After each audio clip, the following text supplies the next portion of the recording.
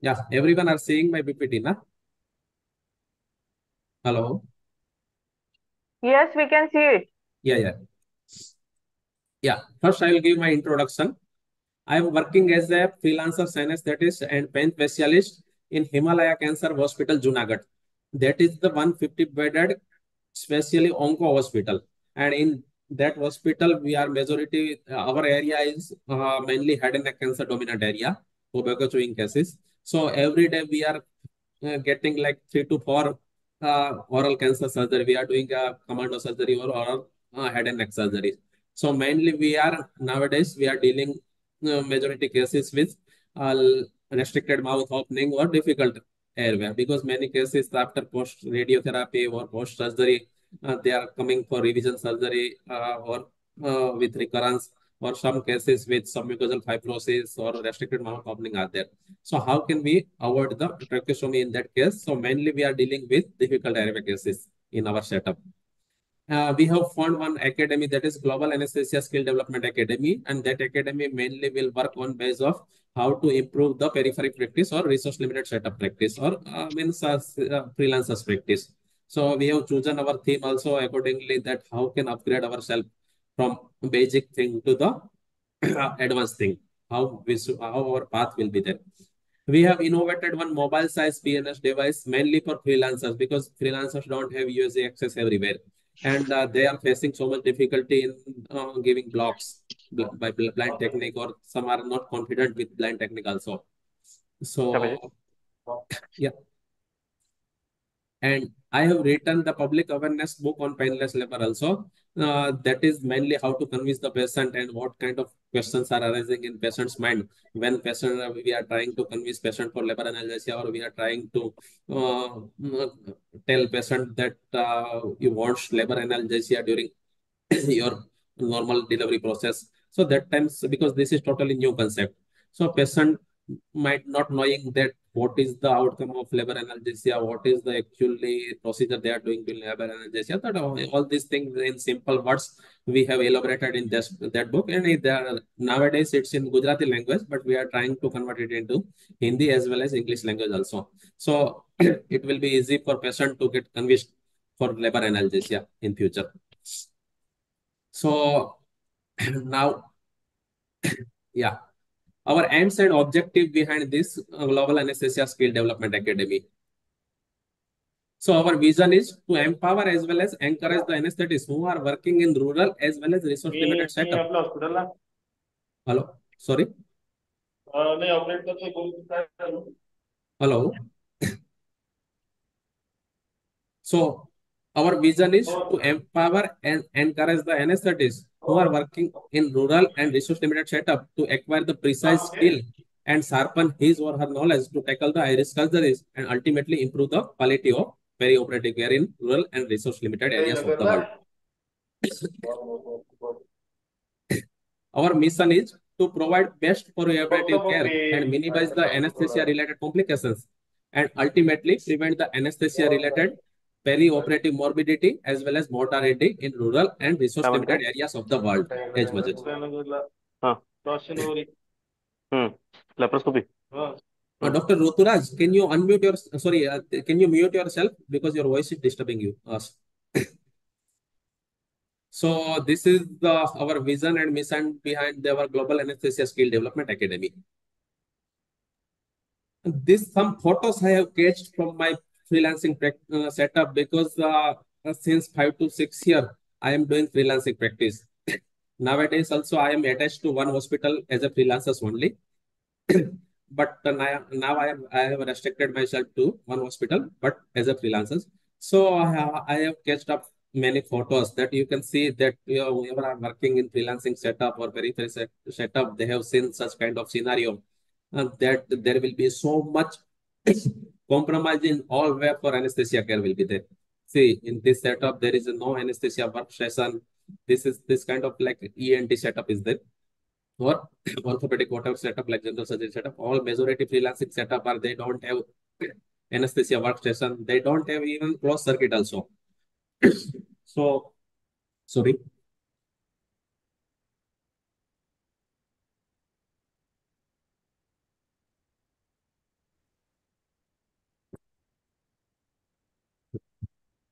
Sometimes they don't have a high para monitor also. Only like pulse oximeter and NIBP and ECG, like single lead or three lead only you can see in that monitor. Sometimes they don't have like advanced equipment like boogie or some airway equipment whenever you faces difficulty in intubation, video laryngoscope, everything. That is the so hard to think about all this advanced equipment when uh, freelancing practice will comes in your mind. So even some hospital don't have even basic equipment also. Some don't have like a airway equipment, airway, oral or nasal airway, ambu bag. So all these things we have to take care on ourselves. Luckily, in single and straightforward cases, we are giving, so nothing is happening. But when you will comes to like high risk cases or some critical thing happen, they will that time you will realize the importance of that kind of advanced equipments. This is another OT setup I showed you. So here also simple open like a not a closed anesthesia trolley. Also this is open anesthesia trolley. They are managing with main circuit GA cases. So that they don't have even they don't have the vaporizer also. You can see that halogen jar they are keeping and in that they are putting the isoflurane anesthetists are putting isoflurane and managing the cases somewhere in some cases like in some setup we don't have nitrous availability also nitrous oxide also not there we have to manage the case with oxygen cylinder and inhalation agent without nitrous oxide so many things will be like in compromise thing will be there in such kind of uh, anesthesia setup. Third one is this is the like uh, old surgeon whoever are still practicing more than 60 year of age. The when I hardly like a 2 to 3 setup when I went there was not a proper OT setup also. You can see that Windows is there, window open door is also there, and like a computer also they are putting inside the operation theater. And like these are all like whoever are working in village area, taluka place, or who are working in resource limited area, they might have been seen such kind of operations in the other setup also. In this setup, they are conducting GAKs or they are conducting many under anesthesia surgeries also. So these are the setup. We have mainly freelancers or resource anesthetists who are working in limited rural area. They have to face the so much difficulty while managing the cases. So now I'm coming to the real challenges of the freelancers in his practice. These challenges will be divided into mainly two things. One is the subjective challenges, means our skill related challenges or our manpower related challenges, and one is the objective challenges, like equipment related challenges. So first, I'm coming to the objective challenges. So these are the objective challenges like lack of an advanced anesthesia workstation, other lack of advanced life-saving resuscitation equipment, including some hospital don't have like airway, advanced airway equipment, even not a basic equipment also they don't have. Some hospital single setup don't have ambu bag also. I have seen so many setup during my practice. Lack of life-saving emergency cardiac drug also. Some setup don't have any like advanced cardiac drug like amiodarone, like adrenaline, noradrenaline, dopamine, nitro anti so many life-saving drug list, long list is there. So majority setup they are keeping just atropine, mephentermine, and ketamine and propofol, glycopyrrolate. That's it. So many setup don't have advanced like a arithmetic drug or any like a anti-arithmetic drug or any other like a uh, resuscitation drug like adrenaline, noradrenaline, or any other advanced cardiac drugs. Then lack of standard monitor. Here I want to talk especially about pulse oximeter because in so many setup you will see that even if patient saturation will be in lower side, but still pulse oximeter will show saturation normal. Even waveform also will show as a correct waveform. So I want to tell that. in that so many like in market there are so many Chinese company also penetrated the bulk after COVID. That scenario also got worsened. That so many Indian company also came into market to manufacture the pulse oximeter. So they are majority are not following the standard parameters or standard calibrations. So in that case, even if you will see that patient is deteriorating, but saturation on monitor it will show normal. So this thing also is very important whenever you are going for freelancing practice, that you should check the your surgeons like OT setups, pulse oximeter or ECG or any like NIBP or everything, because sometimes fast reading also can misinterpret you case, and it can lead to perioperative morbidity as well as mortality. I have very bad experience with one pediatric case. Patient came for circumcision. That was like a 2-year-old baby only, and the baby came for circumcision. So usually we are giving sedation, and we are doing that surgery under penile block with sedation. मतलब कि sedation plus uh, regional blocks. We are conducting such kind of like small cases. So patient baby was sedated with ketamine, atropine, and after sedation we had given the penile block. But in between the pulse oximeter, we have kept and pulse oximeter showing waveform also correct, and as well as saturation also showing reading normal. But actually, baby was like a see tongue fall happened in baby. We didn't realize at a time, and afterwards, surgeon realized that that patient's blood is getting cyanosed, and he alerted me that sir, see the saturation of this patient, because I am feeling that patient's blood is getting cyanosed. So I saw the saturation. Saturation was normal. Vacuum was also normal. But when I tried to wake up the baby, baby was actually not able to wake up. Means baby was not actually able to move. Then I gave the painful stimulus to the baby, but still he was not moving.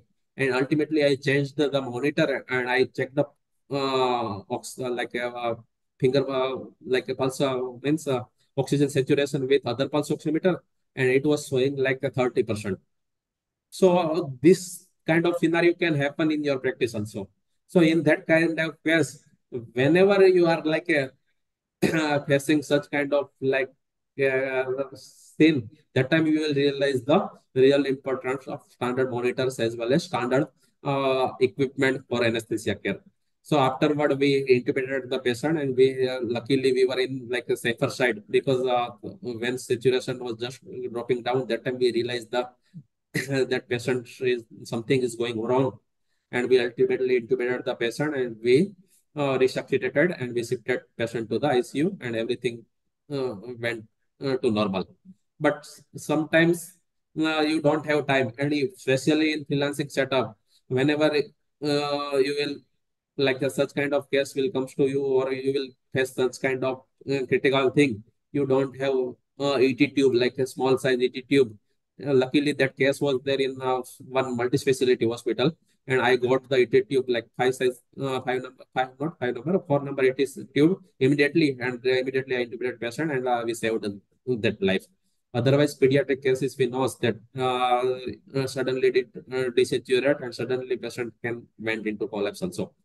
So my ultimate aim to convey message is that will be we are mainly taking the we are taking all these things lightly, but that thing are also making such huge difference whenever comes to such kind of scenario. So all these things are very big challenge for freelancers. Now coming to the subjective challenges, there are so many subjective challenges are also there in freelancing practice. Mainly, there are less skilled surgeons, because some surgeons we are knowing that they don't get enough exposure, or they don't have enough like skill. They are taking for simple PFN or simple like small surgery. Also, they are taking long hours.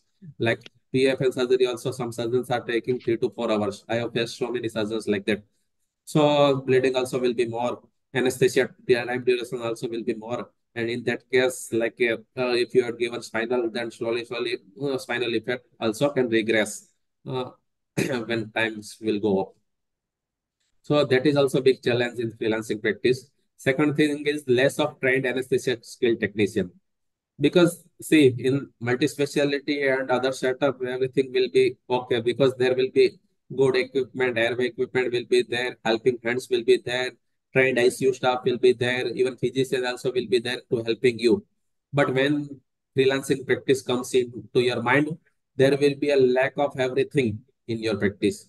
You don't get trained staff, you don't get trained good equipment, you don't get any like emergency things or emergency drugs if you require during your case management. So all these challenges you have to face in your freelancing practice. Lack of advanced anesthesia skill and knowledge.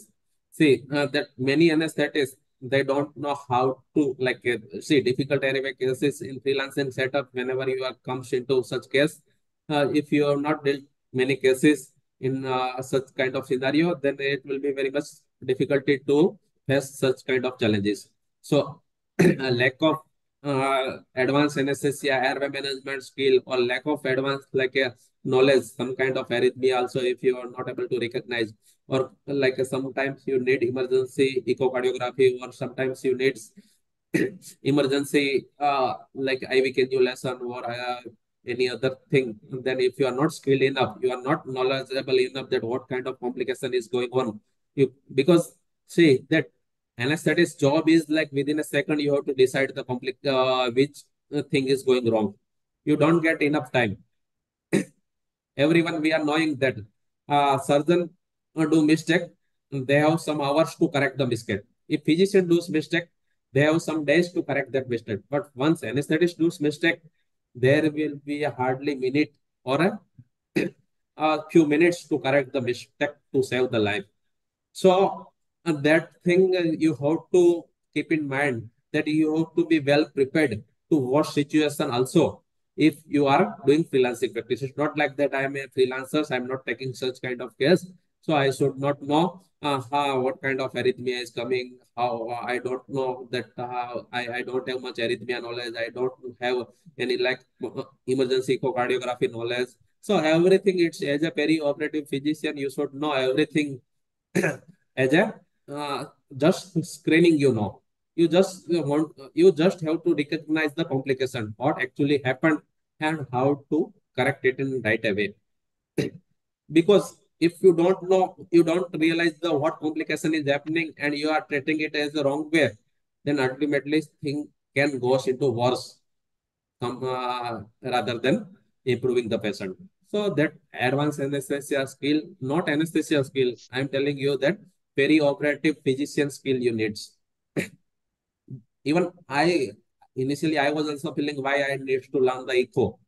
But when I went to the Narayana Hospital, Bangalore to learn the echo, afterward I realized that how much easily I can handle the high risk cases when I knows the echocardiography very well. Because see, physician, when you will send the patient for physician reference, you exactly, the physician don't know exactly what he wants to know in echocardiography. Whether he wants to know valvular heart disease, whether he wants to know like any other cardiac issues or not. So all this clinical scenario will be there in your mind only. So just prove the just put the probe in parasternal view, left and right axis, short and long axis view, or apical four chamber view. You will get better idea about your patient's heart condition. So that thing is also perioperative echocardiography thing is also very important to learn, and that is also most important whenever you are coming to manage the high risk cases. And then fourth thing is lack of effective communication between anesthetists, patients, and surgeons before surgery. Everyone knows that this surgeons also knowing that this patient is critical. Anesthetist is also knowing this patient is critical. Even patient is also knowing that this patient is high risk case. But if you don't have proper communication, or you don't know how to communicate with surgeon, or how to communicate patient regarding this case, then ultimately you can land up with complications, or you can land up with uh, uh, you can make patient scary, and ultimately patients don't want to patient will deny to operate, and ultimately case will get cancelled, and surgeon also will get like I type to angry. this badly parent. Surgeon also will get angry. So No, in that all this thing not case, a particular you should place first number. learn that how to convince the Right. patient whenever you are dealing the high Male risk. with jeans and t-shirt. Female to wear dress which mentioned above. It will Please, change. everyone, mute Nature is yourself. writing Some the voice rules is one coming more thing in must between. be every please Requesting keep every yourself delegate to in mute your way, his or herself but it because should some be badly made disturbance is coming. quickly at time. Maybe it's like a cocktail day, like kuch bhi. What is a cocktail dress? So, thing is that Difficult to make you that. should you should convey your surgeon that what kind of complication can happen during surgery, what kind of anesthesia related morbidity can happen in post-operative period also. Because see, during surgery we will be on standby. We know that how to tackle the case if something goes wrong. But after surgery, only God will be monitor our case in freelancing practice. Because surgeon don't know how to monitor the case, how to see. Only he knows that BP, SpO2, that thing they know. They don't know UCG thing. They don't have idea about the pulse. Like they don't know pulse checkup, like manual checkup of pulse, radial pulse or everything. So, and majority cases, such critical cases, complication are happening in post-operative period only. Because see, intraoperative periods, you will be on standby. So you will taking care of patient. But in post-operative period, what will happen? First, that anesthesia effect will wear off. So surgical stress will go high. And second thing, no one will be there to look at the patient because see, once surgical stress will increase, tachycardia will happen. So cardiac supply demand ratio will get mismatched. So ultimately can lead to perioperative, sorry, post-operative ischemia or post-operative cardiac complications, cardiac morbidity as well as mortality. And because of stress hormone release and everything, so post-operative like coagulation profile also will get disturbed or cardiac and respiratory related complication also can happen because of uh, high surgical stress. So intraoperatively, pain you are taking care of pain as well as the patient's vital, so nothing will happen. But once you will comes out from a operation theater and patient will get shifted to the ward or any special room or everywhere, anywhere, that time you will realize that uh, everything will goes in wrong way and ultimately complication chances of complication will be more in post-operative period. And fourth one is inadequate pre-operative assessment as well as optimization before surgery. We know that uh, in freelancing practice, single setup, they are sending patient for physician reference rather than the anesthetic pre-anesthetic checkup. Hardly 5 to 10% setup, like freelancing setup, they are sending patient for a pre-anesthetic evaluation and all. And actually, majority physicians don't know that what kind of surgery they are going to operate, in which surgery chances of bleeding will be more, in which surgery patient will go into the under spinal anesthesia or general anesthesia. So all this thing they can't justify at 360-degree angle. And ultimately, uh, in pre-operative assessment or pre-operative optimization only, some kind of inadequacy will be there. So, surgeon, if they don't know that patient is going to operate under general anesthesia and they will not properly optimize the respiratory thing, and ultimately patient when will goes for GA, ultimately patient will goes under for like bronchospasm or respiratory complications. So in that cases, inadequate pre-operative assessment as well as optimization can lead to peri-operative morbidity as well as mortality. So that is also very important. Very important. At least I am what in my freelancing practice, I am feeling that at least if we are not able to go and check the patient, at least we should do video calling to the patient and we should talk to the patient, or we should talk to the physician who are going who are going for a patient's reference. Just talk them that I want this kind of anesthesia for this kind of surgery, and this kind of surgery chances of bleeding will be more. So you just say this thing and you just try to optimize from your side that this same thing should be as much as optimized. So you will get better idea about like what actually patient's condition is there before directly seeing patients from table. So you can do video call to the patient, or you can do the video call to the hospital staff, and you can tell them to give phone to the patient, and you can assess the rough airway assessment. You can do, you can collect some important history from patient also. So you will get better idea about your patient. So that thing is also very operative. Very important to pre-operative assets as well as optimize the patient before any kind of surgery. So ultimately, surgery is a teamwork. It's not a job of anesthetists. It's not a job of surgeons. It's not a job of staff. It's a combined responsibility. It's a combined goal to be achieved with mutual relationship. There should be no place of ego in that, because majority freelancing setup, I know that surgeons are much egoistic. Sometimes they don't listen what we want to try, or they will interpret in the wrong way. So that can ultimately lead to the compromise in patient safety or compromise in our anesthesia care. So you should choose your surgeon wisely. You should even choose your patient also wisely in freelancing practice. So all these things, it's very important. Even I am recommending you that you choose your trained anesthesia technician, and you can give job to your, you can like keep one anesthesia technician for job with you. Many anesthetists like cities or like the freelancing practice, they are keeping one anesthesia technician with him. So sometimes some mistake will happen by you also in a hurry. So that time, if you have trained anesthesia technician, he or she can alert you. That's sorry, this you are picking wrong drug or you are giving wrong drug. Actually, this patient have this kind of sometimes, because we know that patient have asthma, because patient have some kind of allergic history, and we are giving like some adverse or a carboprost or like during cesarean section. We don't know that patient actually. Or we might forget that patient have history of asthma, we have history of some allergic reaction, and ultimately after giving drug can precipitate the asthma also.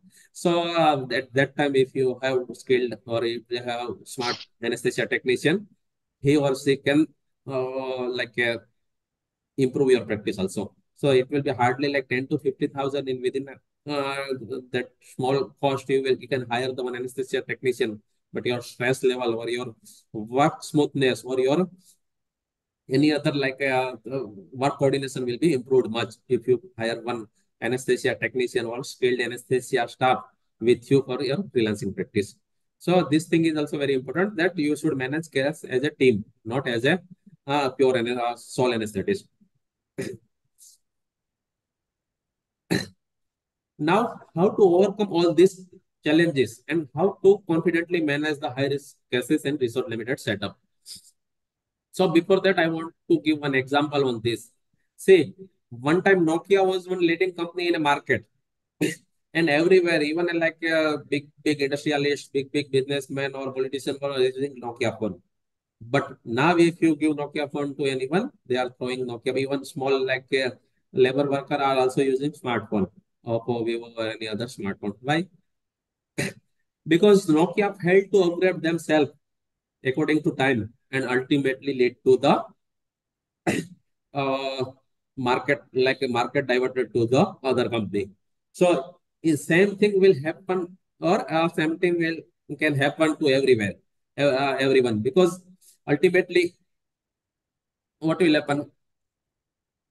See that if you will not upgrade yourself, and you can't like know that this kind of how to manage this kind of case, and your anesthetist fellow will take over your case, you will cancel the case, and your colleague will uh, take risk, and he will go for case, and he will successfully manage that case, and surgeon will get impressed with your fellow anesthetist, and ultimately slowly surgeon will divert your case to your anesthetist. So if you improve like if you day by day basis, if you are improve yourself, then only you can survive in competitive market, because in anesthesia also there is so much competition. We are knowing that some anesthetists are practicing like anesthetists plus acute pain specialists also. They are taking care of pain also. So surgeon will small thing, because we have to deal with intellectual person. We don't have to deal with like a poorly intellectual person like patients or any other like a lower class patient. We have to directly, surgeon knows each and everything, because they have vast experience in this field also. So he will be very smart to recognize that which anesthetist is much smart, which anesthetist knows everything, which anesthetist is like managing case in better way. Huh? So small thing. Huh? The all small thing is very important. Penalty naano tasod na yun eh. When you are going to tackle such kind of cases. So nowadays, you need to take care of anesthesia means intraoperative as well as postoperative pain management also if you want to be a great So, anesthetist in your practice. So moral of story is bench ka pa, uwat ka pa ikaw. always upgrade yourself if you want to Bench ka pa, be uwat ka pa competitive. ikaw. Everyone, please mute yourself because some noise is disturbing us. So how to upgrade ourselves? I am showing you some examples. So our academy will mainly work on how to upgrade our skills and knowledge. So see, this is the journey of upgradation. I am showing that first you are knowing the how to give blind blocks. You are giving blocks with blind technique. Now you should uplift your technique from blind technique to the PNS guided technique. You will realize the difference between your success rate, your complication rate, your patient satisfaction rate, or even your surgeon satisfaction rate once you will upgrade yourself. So first step, just go from bind technique to the PNS guided technique. And from PNS guided technique to the USC guided. You should not see everywhere like USC trend is going on and everyone is going behind that trend that I want to learn USC. I want you. I can give blocks with USC only, and I know now sono anatomy everything very well. So USC only I want to learn. I don't want to learn PNS at all. But it's not like that. Your learning should be stepwise because once you comes to your practice, how many setup have you as access? How many setup have such advanced equipment? So all these things you have to think. So first you have to upgrade yourself in a practical way. It's not like that what everyone is doing. So I will go because in institute and all during PG days and everywhere because nowadays in all medical colleges anesthetists are demanding use the machine and government are also supporting and even institute also buying to interesting to buy the advanced equipment for his department also. So everywhere in I think in all medical colleges of India have used the access. Uh, and that is bad, good thing because see, we should learn advanced thing also, but it's not like that. We should learn advanced thing only. You should know each and every step of your curriculum, your journey. You should know how to give blocks with PNS. You should know how to give blocks with blind technique also. Because when you don't have PNS access in your practice, what you will do? When you don't have used the access in your practice, what you will do? So in all that or all cases, that PNS can be a magical for you. Because see, even I was practicing since 2018. Initially, I was also confident that I don't know how to give the block with PNS. I didn't learn the block with PNS also because I am knowing USC because I did my anesthesia from Manipal University. So Manipal is the one of the top university of India. So there everything was there because and even they are giving general anesthesia only for simple upper limb surgery, simple like radiation fracture and all, because there are high profile patients are coming there and they don't want to be awake during surgery. So they are giving straightforward GA for that kind of cases.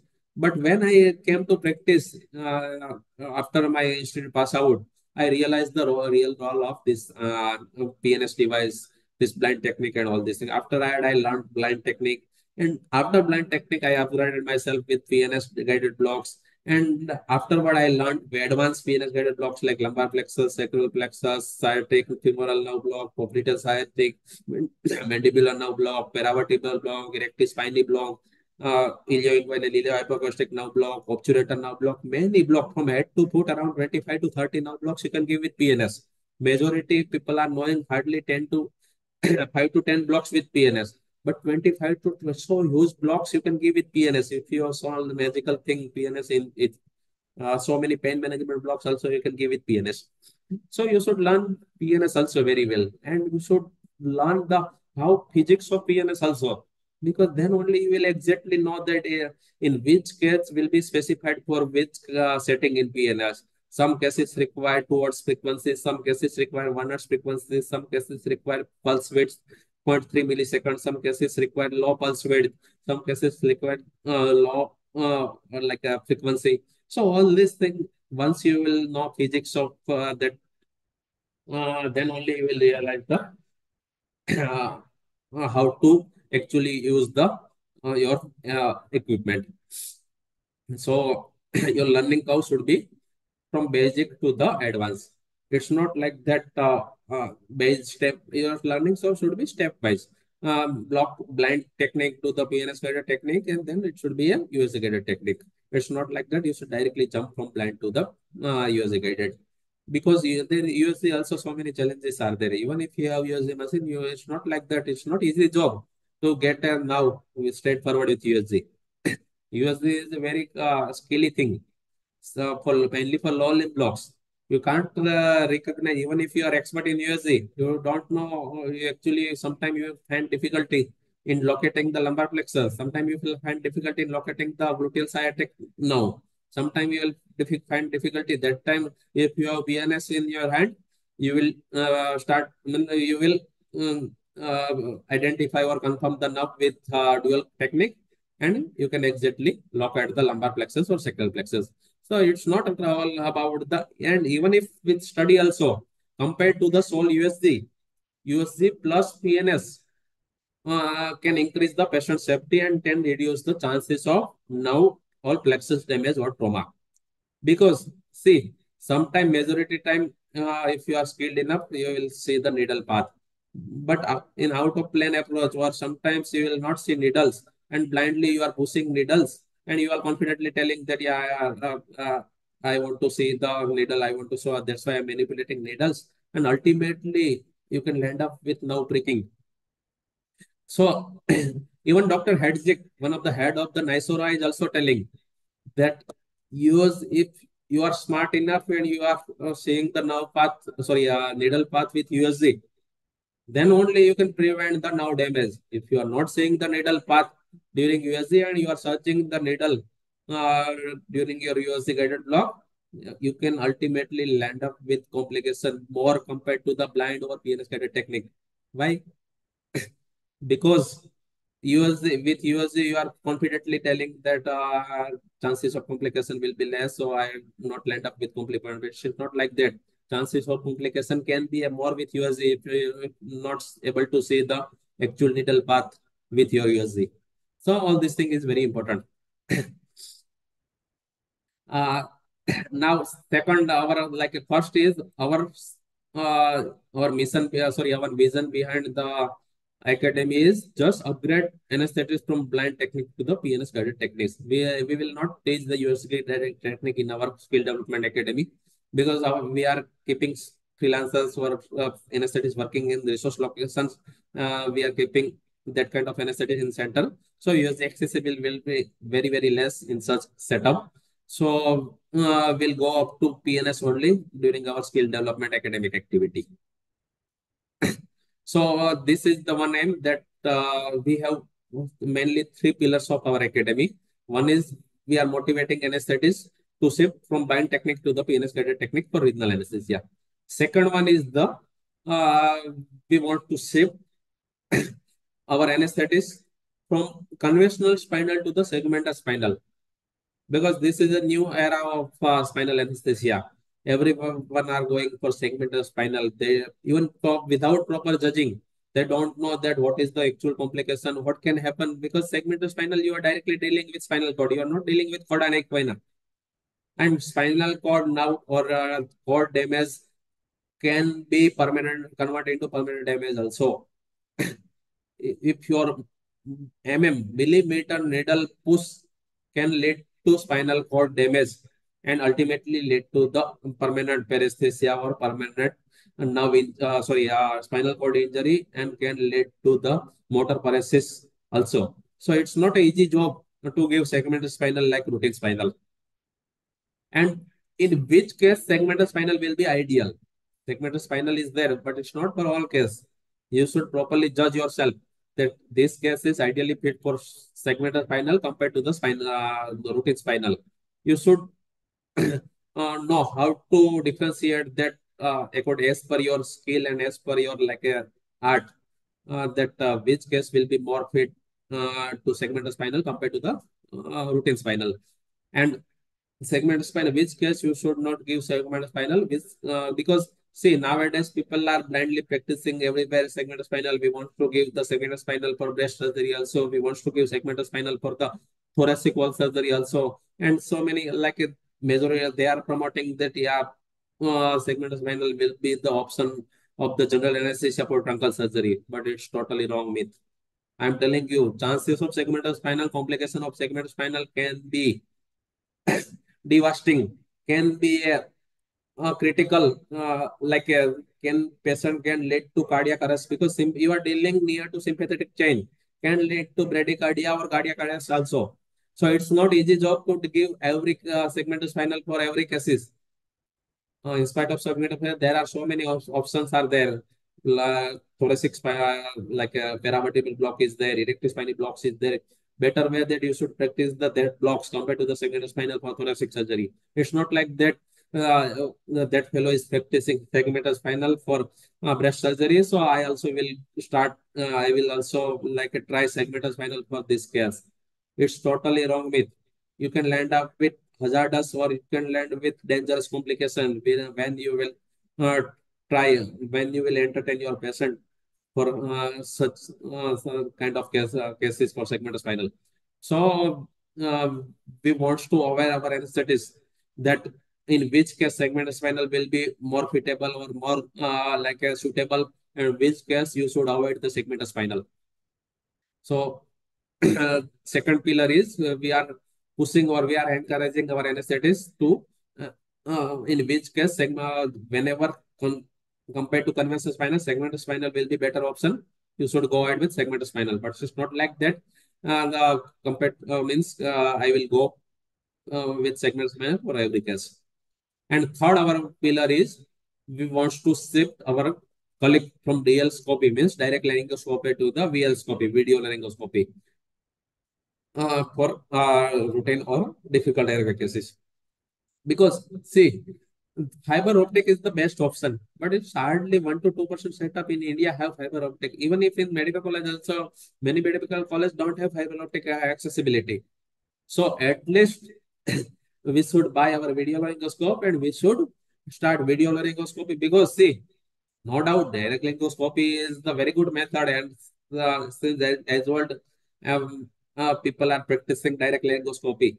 But once you will, initially, I was also feeling like that. That yeah, I am not comfortable with video laryngoscopy. Why I will upgrade myself from from direct laryngoscopy to the video laryngoscopy? But it's not like that. When you will give the you will do the larynx means throat means intubation with your video laryngoscopy, you realize that chances of trauma, larynx trauma will be less compared to direct laryngoscopy. Chances of this one, the pharyngitis or throat edema or chances of pharyngeal damage or uh, means post in a post-operative patient, you will assess and you will ask patient. That time you will realize that compared to direct laryngoscopy, with video laryngoscopy, chances of larynx traction will be less, and chance because video laryngoscopy you don't want direct vision. So with curved blade, you can give do video laryngoscopy, and ultimately chances of laryngeal as well as pharyngeal trauma will be less compared to the DL scopy. So once you will upgrade yourself from the direct laryngoscopy to the video laryngoscopy, you will realize the difference between that two scopy. And second thing is anticipated difficult airway is okay, but unanticipated difficult airway, when you will come across the such cases there where that CL grade 3 or grade 4 cases, you can't see your vocal cord, you can't see your epiglottis also. That time you will realize that what is the importance of curved blade compared to the straight blade or compared to the direct laryngoscopy blade. Because straightforward cases, all cases, it's okay that you can easily see the vocal cord, you can directly. But once in a while, you will see, you will come across the like a anterior larynx case or some case like the radiation induced neck stiff neck case. You can't extend the neck more. Some cases with spine injury. That in that kind of cases, you will realize that what is the importance of video laryngoscopy. So we want to shift and we want to motivate our anesthetists from direct laryngoscopy to the video laryngoscopy. How it will be important, how it will make your intubation smoother, how it will be less traumatic or less complex or means less complication compared to the direct laryngoscopy.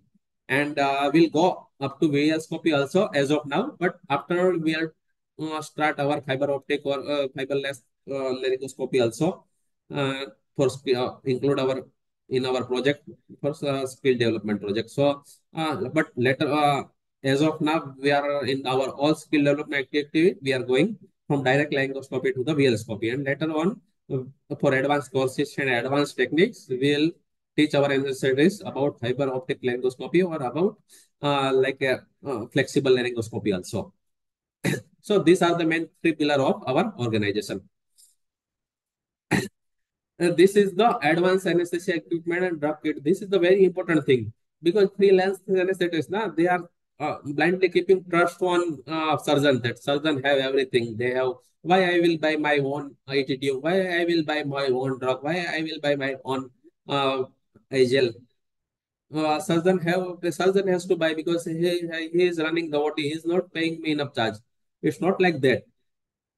Once you will buy your own equipment, once you will buy and make your own drug kit, your confidence level for case management will boost up because you will feel confident because sometimes once critical thing will happen, that time you will realize that if surgeon will tell I don't have that adrenaline or that noradrenaline ampule, sir, what to do? That time you will realize, and whenever because of adrenaline or noradrenaline, your patient will collapse and you can't survive the patient. Ultimately, blame will comes to you only, not for surgeon, not to surgeon. You can't justify in court of law that because of noradrenaline availability, because of not availability of ET2, small size ET2, I couldn't revive the patient and ultimately landed up into death. It's not a justifiable at all in court of law. So once in a while, you will come across such kind of scenario, you will realize preparing the advanced anesthesia equipment kit. So this thing is also very important. So you just make list of advanced, even if I am keeping my own Litman stethoscope also, because sometimes you can't recognize the bronchospasm with ordinary stethoscope. Sometimes you can't recognize the cardiac arrhythmia or valvular heart disease with your own. Murmur you can't recognize with your as what stethoscope. You should buy at least because this all is equipment are lifetime equipment. One time expenses you have to pay. After that, it will be goes for year and year. So you will not need to replace every time. So you should buy your standard stethoscope like Littman stethoscope. You should buy your own laryngoscope or any other like advanced. I even I am keeping my fiber optic scope also with me whenever I am going to the giving cases in freelancing because you should be a prepare very well in your practice. Surgeons should not blame on yourself that because of your mistake or because of your inavailability of equipment, ultimately patient landed up into complications. So I am keeping my video laryngoscope. I am keeping my fiberless flexible laryngoscope also with me in my bag. I am keeping my ambu bag. And sometimes in my car also, I am keeping one small oxygen cylinder also. So all this thing is very, very important whenever you want to win the freelancing practice. So this image, you are saying that if soldier is going to win the war without air gun or without the advanced equipment, ultimately he will get it. He will get over to fire. He can't confidently uh, win the battle, or he can't effectively tackle the any complication or anything goes wrong. So ultimately, you see the confidence of this soldier that if he don't have US, sorry, this one air gun or any other like this war equipment, ultimately he has to run away when something goes wrong. So moral of story is you should be prepared in all way when you are coming for freelancing practice. Yeah, this thing is also very important. Drug labeling. In majority freelancing practice, we are telling that I have oriented to the everything and I don't need to label my drug. But once in a while, I have very bad experience with me. One time I have injected the in cesarean section. I have injected the bupivacaine, 2 ml bupivacaine. I have loaded, 4 ml bupivacaine I have loaded for spinal. 2 ml I have given, and 2 ml bupivacaine just I kept beside my on the dashboard of my anesthesia trolley, and I kept. And I was confused between that bupivacaine and that one oxytocin ampule. And ultimately, after CS, after baby came out, uh, I had given the bupivacaine instead of that uh, oxytocin. And that time I felt so scared that I had given the local anesthetic directly to a patient's vein. And luckily, ultimately, we kept patient in observation, and we had the intralipid everything. So nothing happened. Immediately we had done resuscitation, everything went well. But thing is that sometimes it can happen. By mistake, you can pick up the wrong drug. Rather than the local anesthetic, or rather than the muscle relaxant, you are you have loaded the lignocaine or you have loaded the bupivacaine, and in a hurry, you ultimately give the bupivacaine 4 ml, 5 ml instead of the uh, your your muscle relaxant, atracurium or eccrinium. And cardiac arrhythmia, or it can cause patient death or collapse also. So this job is खत्म हो also गया last the बंदा small thing is very वो important. बोलेगा जरा Yes. Now, because of time बात हो गया shortage, ना discuss everything, each and every step. आपने लाइव But देखा है our skill development workshop in Delhi on 6th and 7th April, we are preparing all this thing in 360-degree angle, that where freelancing is means where chances of mistake will be there, or where freelancing is getting stuck up, uh, and it can lead to the compromise in patient's care, or it can lead to the compromise in patient safety. So all these things we'll discuss in detail during our conference time. But as of now, we are just showing the major like points, subjective and objective challenges for the freelancers. So this is our vision. See, this anesthetist, freelancer anesthetist, he is not pay. You can see his face. He don't have the USD equipment. He don't have the workstation. He don't have fiber optic laryngoscope. He don't have video laryngoscope. And he is feeling so like ashamed that I don't have such kind of advanced equipment. I should not tackle this kind of case. And ultimately, he is canceling the surgery, and he is referring to the cases to the corporate or private hospital. And you can see the confidence of this anesthetist, that how is with all this equipment, how confidence he on his face. So ultimate moral of story is that how we can maximum equalize the gap between the freelancers and the anesthetists practicing in क्या private किया sector. भाई क्या test हो गया ये तो So automatically हो our गया moral of story, or our vision behind our जैसा whole प्रोसीजर होते skill development academy is how to equalize the gap between the freelancing practice and corporate वो practice. तो ऑटोमेटिक ही होगा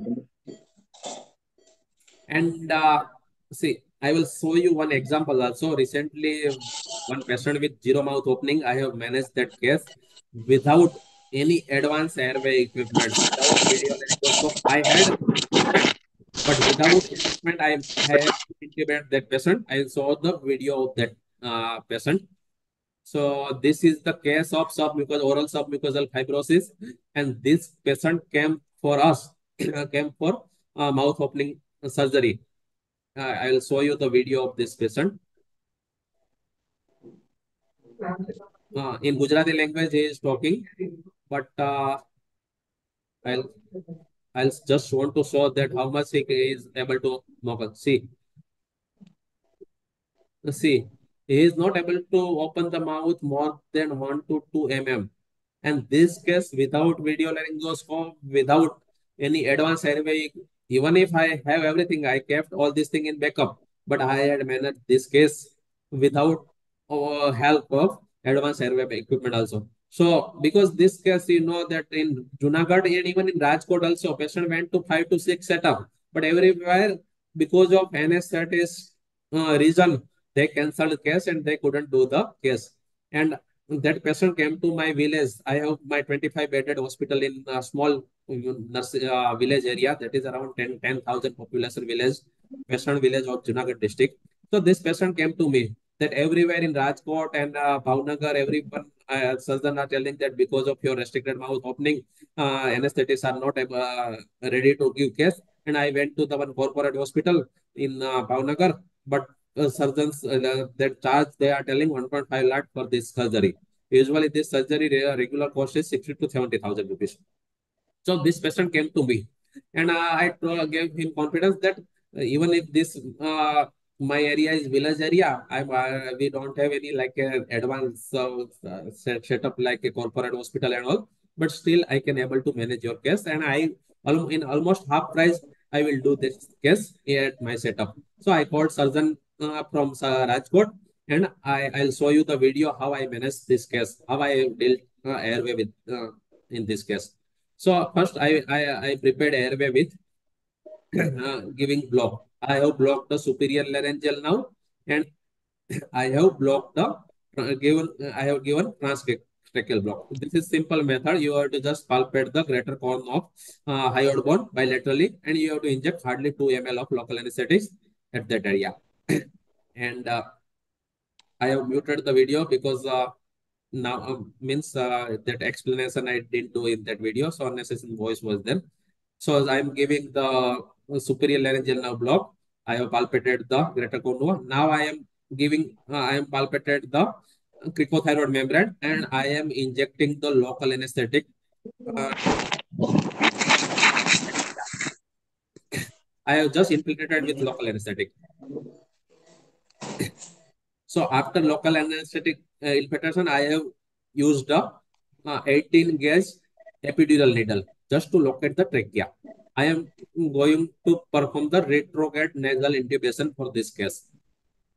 Now I have this is local anesthetic. I filled syringe, so I am aspirating, and I see that bubbles are coming. That means my needle tip is inside the trachea.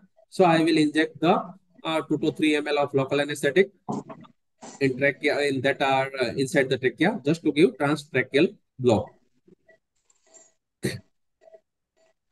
So I'm locating the trachea. Yeah, this is very simple method. You just have to give LOR like LOR technique only. I aspirated and that sound was coming. So you can see that around 2 to 3 ml I have injected local anesthetic transtracheally. Thus you have to able to recognize the LOR, loss of resistance. You will feel hard while pricking the trachea. Once resistance will go, just see. I'll show you video again. Yeah. Once you will remove the syringe, that bubble are coming out from the lumen, you will able to see. See, yeah, this is the confirm that my local anesthetic went inside the trachea. Now I am passing the guide wire. This is the guide wire, and this guide wire like from central line I took means central line I have one used central line and guide wire was uh, means that open central line was there. I took that central wire central that guide wire from the central line, and I am negotiating that central line guide wire through that epidural needle. And I will just tell patient that if you feel something like a body sensation in your oropharynx or in laryngopharynx, just let me know. I'm asking patient. The patient told it. Yeah, I'll show you. Yeah. I'm just asking patient that able to feel. Yeah, he's telling yes. ठीक है बढ़िया Yeah. वो छोटे जो एकदम बंदा So I'm like passing the guide wire. कोई डरता नहीं पैरामी करी अंदर हो गया Yeah, see, from left nostril, my guide wire is coming out. You can see. Yeah, you can see nicely my guide wire is coming out from left nostril. You can see. So now I have shortened video, and I'm like, because of time availability, just I will, my track for the intubation is got cleared. So I will just attach that one, mosquito forceps to the guide wire to avoid the guide wire push up, means pulling out of guide wire. So I have attached the mosquito wire, and I will withdraw the guide wire from nasal orifice. And I will try to pass the ET tube. See, I have negotiated it guide wire, and where I won't able to negotiate the ET tube, then I will just withdraw the guide wire slowly, and I will push the simultaneously I will push the ET tube. So now my ET tube is inside the trachea.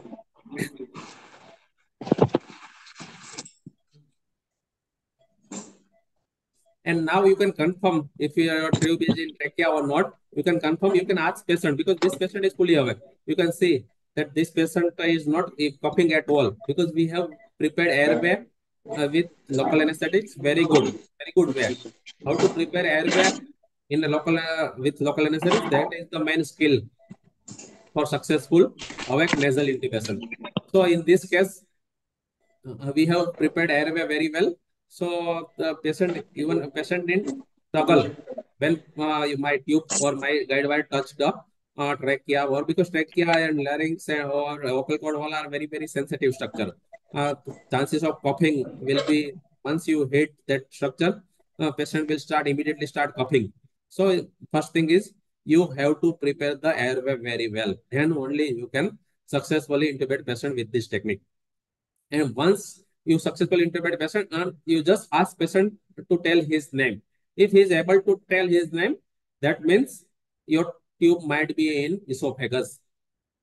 Because see, if tube will be there between the vocal cord, then patient won't able to tell his name effectively. So you just ask patient to tell his name. If he is not able to tell his name, that means you are successfully done your job. So this is the subjective method. You can check, you not need to check with ETCO2, you not need to check it with chest rise, or you need to check with your below rise, like a band circuit back rising up or not. So this thing you can do. Because of time availability, I'm going to next slide. Yeah, this case we had done at our setup. We had done nasolabial flapping surgery, and we have opened this patient's mouth more than 2 fingers after surgery. Yeah, this is the pre-operative patient's photo, and this is the post-operative patient's photo. This surgery we had done at our village area. This 1.5 lakh surgery we had done in 70,000 rupees, almost half rupees only. And this, for this surgery, patient was trying to go to Bhavnagar, but actually near to his home, he he had we had done his surgery. No need to go to higher center for such kind of surgery because of anesthesia limitations. So all these things are very important. If you don't have a advanced airway equipment, that is also okay. If you know how to prepare airway very well, how to negotiate the tube, or how to negotiate your guide wire. That is the main learning curve for this retrograde nasal intubations. Now coming to the brief introduction about our existing. Now I'm coming about our innovative device cell. See, now all of majority are knowing that our one basic PNS device is already in market. So, and many anesthetists learned many block after purchasing device from us. Many anesthetists got motivated after I think around 1,000+ installations are there across the world. So many anesthetists are calling me and giving blessing to me that because of you only I could able to do this kind of high risk surgery, or this kind of like lumbar plexus, sacral plexus, pain management blocks, or many like mandibular nerve and other blocks because of your instrument. So once you will start using PNS, you will realize the all these things. Now we are planning to upgrade our device also. We are planning to make our digital display, and in that we incorporate the now mapper also, as well as we are planning to incorporate neuromuscular blockage monitoring thing also. So in that case, high risk surgery or some kind of like a airway under general anesthesia cases, you will exactly get to know about depth of your muscle relaxation also, and when to give muscle relaxant and when not to give muscle relaxant, that thing. So that are under pipeline, but definitely within a 1 year, our that neuromuscular monitoring device, as well as our now mapping device also will be there in market. And one of the smallest size PNS device also we are under R&D phase. So one of that device will be less than very small size device. I think around what we tell matches that small size of small box, a small, very, very small size device also we are planning to put up in market also. So that almost R&D everything is going on. So within a 1 year we'll get all this license, and afterward we'll commercially launch. That already clinical trial and majority things are get completed, but patent and many like administrative things are pending. Second thing is we are planning to make, because PNS is one-time investment, but needle is the main factor. People are not using PNS device. So needle also we are planning to make cost effective, so almost half price cost, almost half compared to the market, almost half price needle we are planning to make, because in India needle no one is manufacturing needles. So we are planning to set up our needle manufacturing plant, and that needle also we are planning to make reusable needle. It's not like that one time you use and you have to throw down needle, because every time patient won't give you 1,000 rupees for your needle. So we are planning to, our R&D work, everything is going on. So we are planning to make reusable needles, and around 10 to 15 blocks you can give with needle, or sometimes you can give like a 13, 15 blocks also. As per needles quality, we will make much superior quality needles. So around 30 to 50 blocks also you can give with one needle, and you can enjoy the your original anesthesia with PNS device. So that thing also mostly within a 1 year we'll launch it. And third one is the our ultra slim blade video laryngoscope. We around like a less than 0.5 centimeter or 5 mm diameter mouth of, sorry, 5 mm mouth opening is also there. Then also you can effectively intubate the your patient with our ultra slim blade video laryngoscope. So our R&D work, everything is going on. We have done tie up with one Malaysian based this one camera manufacturing company, and they have all this like workout already done, and they have already given us demo piece also, the trial piece also, and we successfully completed our clinical trial on it also. So within a 1 year, once patent everything will get, will get the this kind of video ultra slim blade video laryngoscope within a 1 year, and with that scope less than 5 millimeter mouth opening case also you can intubate with that case. I just show you the clarity of vision with this our ultra slim blade video laryngoscope.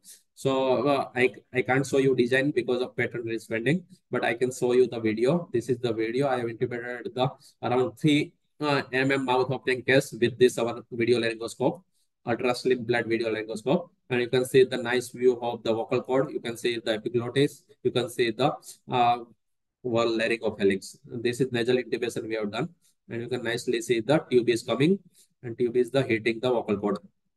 So you can see the clarity of image, and that video laryngoscope cost also will be almost half compared to the existing video laryngoscope available in market, and that also will be like this also will be much superior in terms of your means it will broaden the your usage compared to the existing video laryngoscope.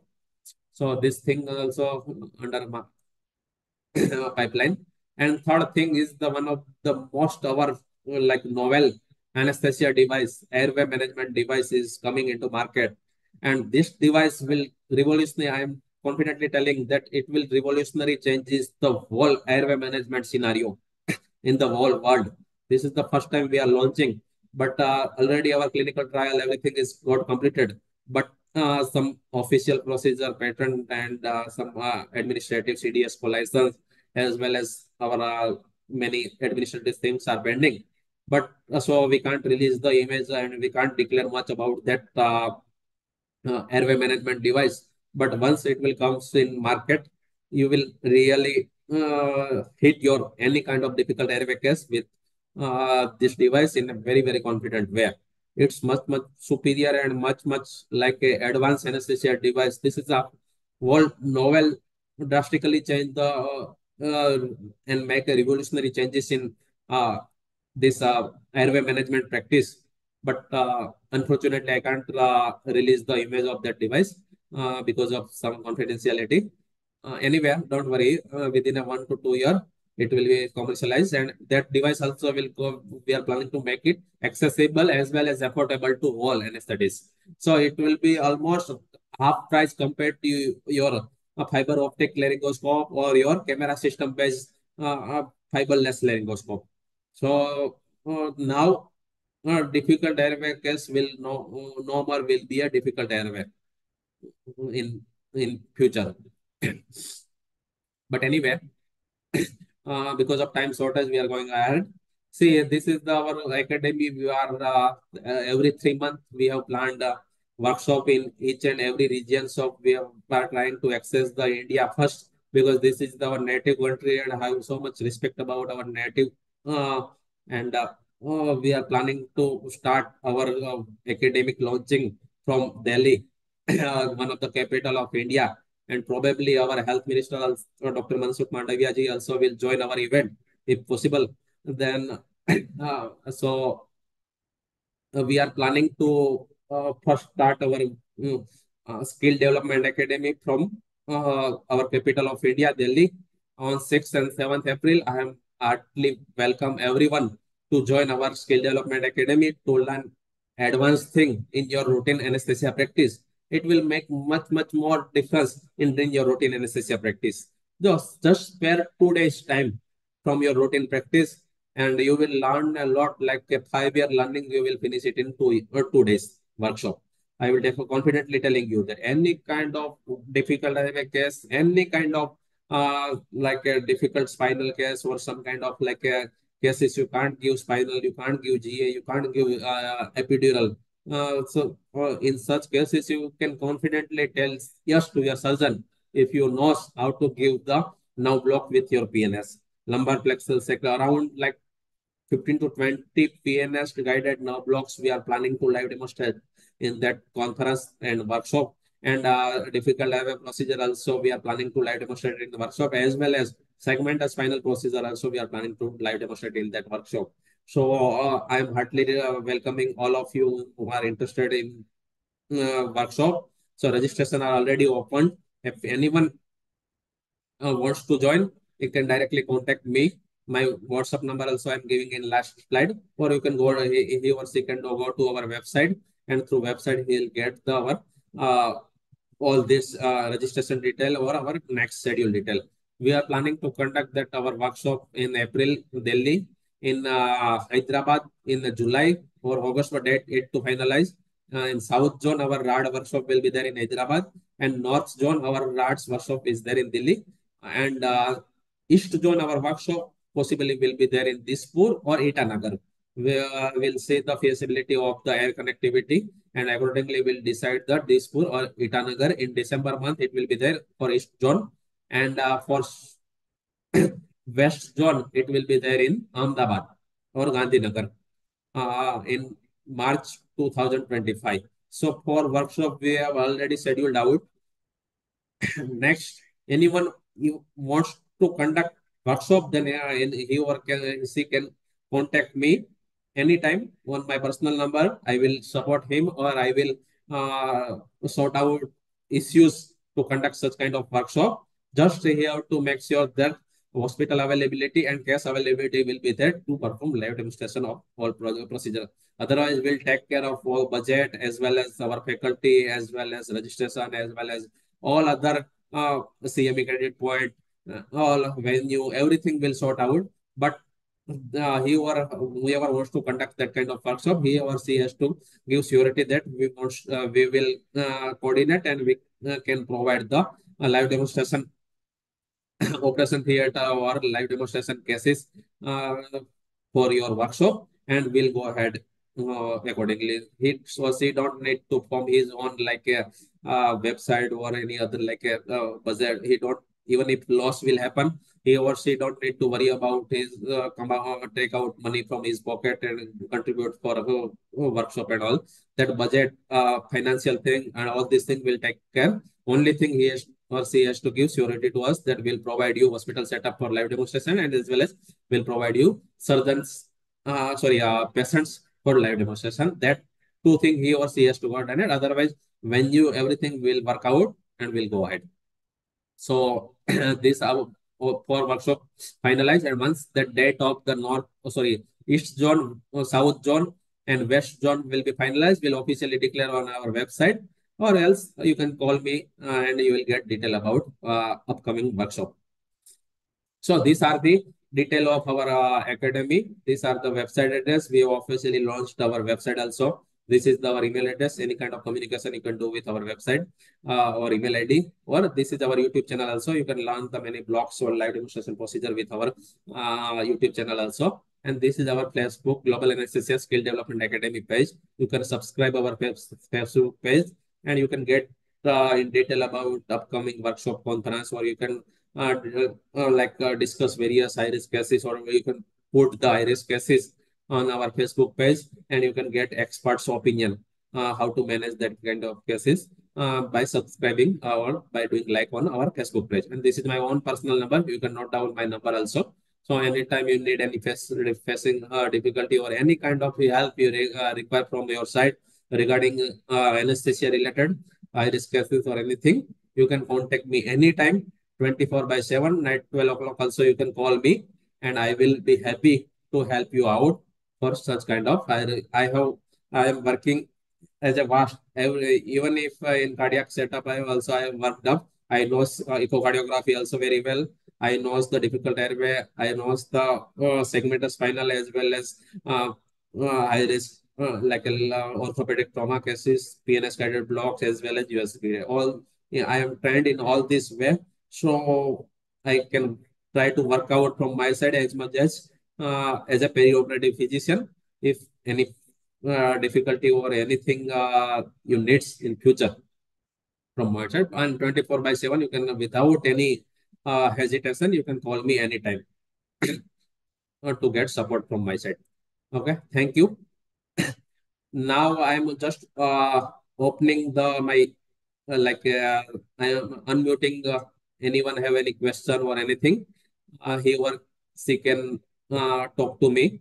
So I am unmuting all of you. You can anyone if you have question regarding our academy or regarding our work or anything, any question is there, you can now also talk to me. Dhaval, hello, Dr. Mr. Dhaval, technical person is here. Or anyone anyone have any doubts or any questions, he or she can unmute himself and he or she can directly ask question to me.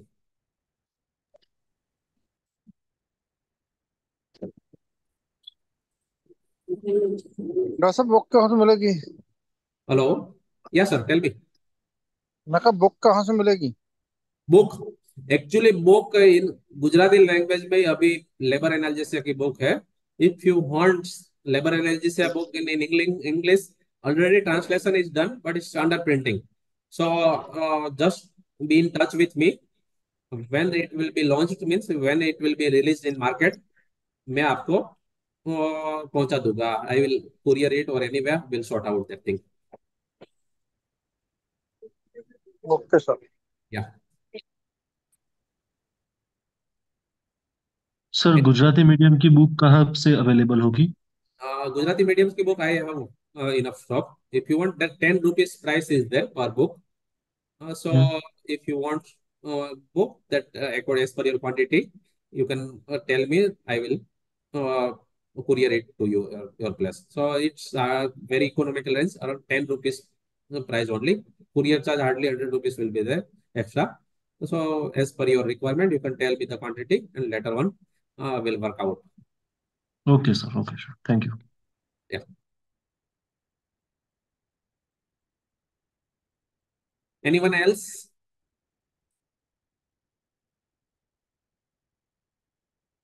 Then shall we go ahead to our next session?